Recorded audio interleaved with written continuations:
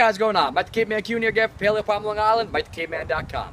And today's question is, should you be taking Garcinia Cambogia? Oh boy. I mean, I know yesterday's video was a little bit out there, but at least that one warrants a little bit more research. There just simply hasn't been enough done yet. This one takes the cuckoo cake. Now, I know what you're thinking, but I heard it from the wonderful wizard. But despite what the great and powerful Oz may have told you, you're better off taking the advice of Public Enemy. And don't believe the hype. That's right, apparently rap icons are better at dispensing medical advice than health celebrities. In fact, one of the studies he cited was retracted, an incredibly rare occurrence, by the authors because they were unable to ensure its validity. Similar to his recommendation for raspberry ketones, which is a whole nother issue, but on a side note, should never be confused with a ketogenic diet or exogenous ketones. But the science just isn't there for it. But let's dive a little bit into what they're actually trying to claim. The presumed active ingredient in Garcinia Cambogia is hydroxycitric acid, which is a derivative of citric acid, most commonly known to be found in citrus fruits. Crazy, I know.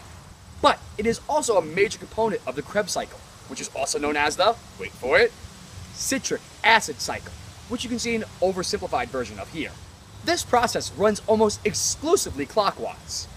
However, there is an enzyme called ATP citrate lyase, which can convert citrate back to oxaloacetate and acetyl-CoA. This process can be activated by insulin and is essential in lipogenesis and cholesterogenesis, or the production of new fatty acids. Interestingly, in vitro research has indicated that hydroxycitric acid can be an inhibitor on that enzyme. As such, the thought is that by taking it, we'll be able to minimize the production of new body fat. Unfortunately, while this all sounds great in theory, there has been a real lack of data of it actually doing anything in humans. That being said, if you find yourself in Indonesia and want to try the actual fruit, or you find yourself in southern Thailand and you want to try some kang sum soup, then sure, go ahead, have some Garcinia Cambogia. But if you're looking for it to be the magic solution to your weight loss issues, try again.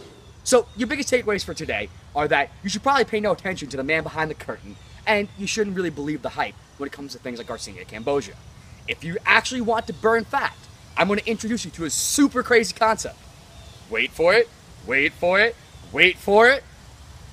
Eat real food. I know. And that's about all I really have to say about that. I've badgered you enough on that concept. But if you want some more information on how to actually do that, be sure to check out this video here on how to lose weight.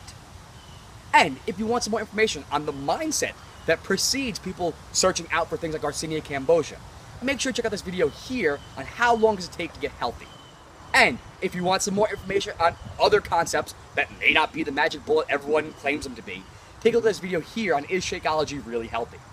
But either way, hopefully that helped you out. You know what to do. Like and subscribe down below. Share it with your friends. Head over to Instagram and Twitter and follow me at Mike the Caveman, or on Facebook at Paleo Palm, Long Island, and of course over on MikeTheCaveman.com. That being said, have a wonderful rest of your day. Stop looking for the magic pill. Go eat some real foods, and I'll see you tomorrow.